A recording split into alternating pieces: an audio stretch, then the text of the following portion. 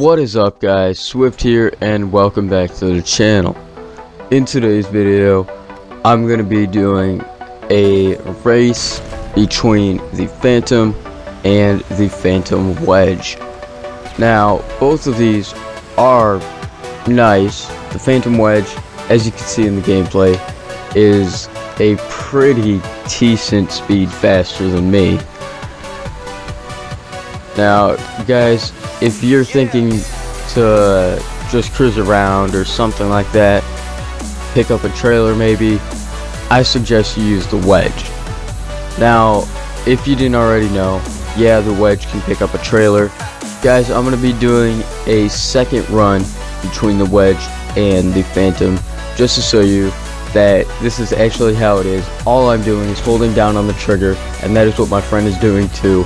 As you can see, I got a slight head start, but that does not matter because I don't know how that thing gets up to such a fast speed compared to this. But I guess that is good for the amount of money which you are paying for the Wedge. The only downside though is that the Wedge along with the ramp car both have a certain amount of cars that you can hit until it actually destroys it.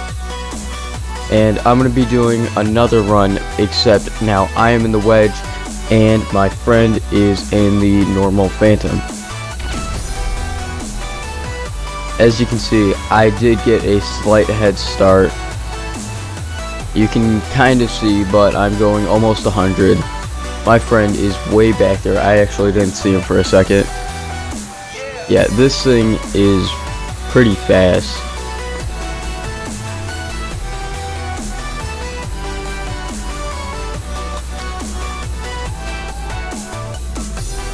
As you saw, I won that. Now guys, we're gonna just be doing the Wedge head-on versus the Phantom. So as you can see right now, I am in the Wedge.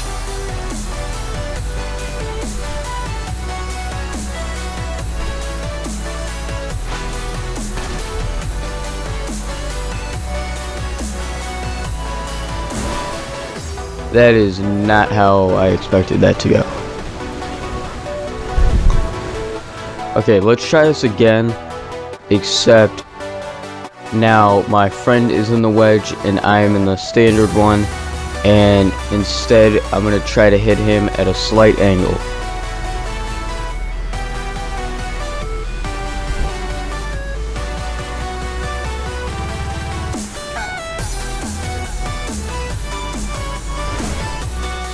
As you can see, that did do a pretty decent job at flipping this.